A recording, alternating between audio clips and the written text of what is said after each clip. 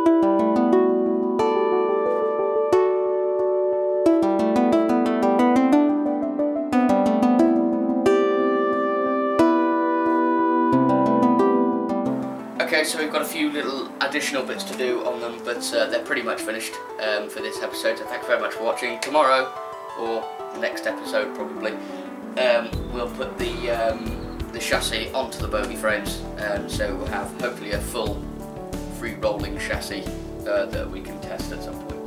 So yeah, see you next video. Laters!